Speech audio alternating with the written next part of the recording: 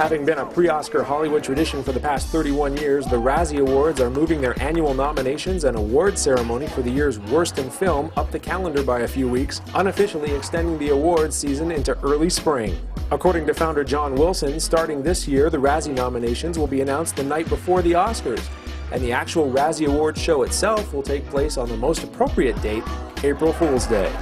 Every year since 1981, the Golden Raspberry Society would announce its nominees in categories such as Worst Picture, Worst Actor, and Worst Director the day before the Academy Awards nominations, and hand out the trophies in a very tongue-in-cheek ceremony on the eve of Hollywood's big night.